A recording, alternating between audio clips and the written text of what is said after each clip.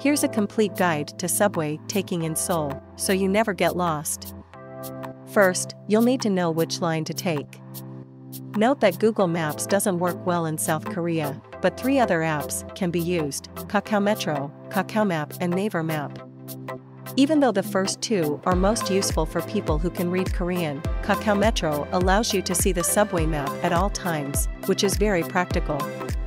For those who can't read Korean, our best pick would be Naver Map, as every direction and station is written in Roman letters. The last 2 apps work similarly to Google Maps, so you shouldn't be too lost. Next, you'll need to purchase a ticket or a transportation card.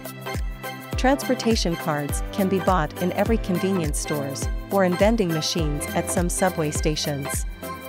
These cards are often branded as T-Money or Cashby cards. You can recharge your card directly at the convenience store using cash or credit card. But it is also possible to load it up using cash on specific machines present at every subway stations. These machines can also be used to purchase single-ride tickets if you don't want to get a transportation card. When arriving at the subway station, you'll have to pass through the gates with your ticket or card. Then, you'll often be confronted to this type of view. Signs will be present above your head to guide you to the correct track. You'll also often find maps indicating the direction you should take to get to certain stations. Once on the train track, check out what's written above the subway doors. In the middle, you'll see the name of the station you're currently in. What's important is that the next station matches the one that's indicated in your guide app. If it does, you're on the right track. To know when your subway will be arriving, look at the signs above you. You'll see a small drawing of a wagon letting you know where the subway currently is. The last station is the one you're at. Note that some lines have a lot of different directions.